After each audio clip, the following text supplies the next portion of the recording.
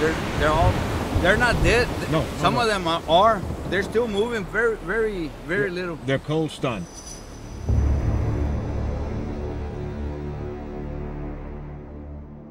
Sea Turtle Inc., how can I help you? Amy, John here. I'm on Ben's phone.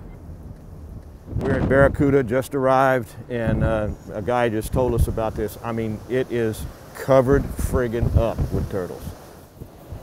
Just can't believe. Isn't this crazy? What? This is just unbelievable.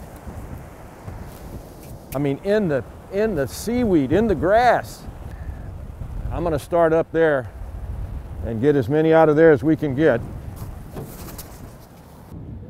3, 4, 5. See, he's still alive. See him move?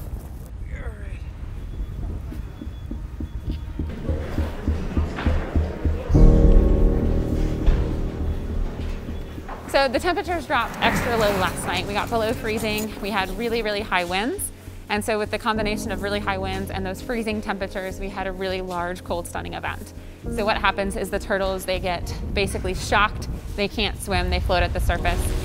So we had them floating at the surface, boats were bringing them in with those high winds. We also had a lot of turtles that were pushed into shores and in various different areas depending on the location and the winds. And so we got pockets of large numbers of turtles in different areas. And so we are just getting as many in as we can and getting them, you know, indoors and start to slowly warm them back up.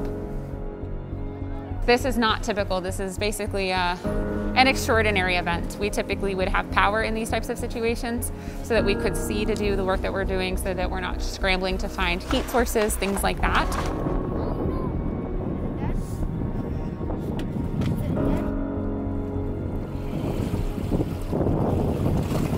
I just don't know much about these things. I know they can slow their heart rate down to where they don't use much oxygen and stuff like that.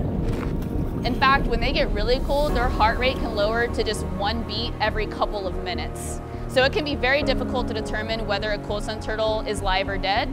So what we do is any turtle that anyone finds, even if you think it's dead, definitely bring it into your vehicle and bring it to us. What we will do is we will keep them in warm temperatures for about 24 hours. And after that 24 hours, that's when we can determine if they are truly dead or if they were just cold stunned and coming back to life. Never in the United States has there been a cold stun event since we started recording cold stun events that is anywhere near the size of this event. Can't even get across anymore, can you? No, well, they're moving. Some of them are awake. And I think that says a lot because it shows exactly what we've been doing for the last 8 days. The operational execution, the people, the passion, the community outreach, the education of the community that we have managed to accomplish over the years.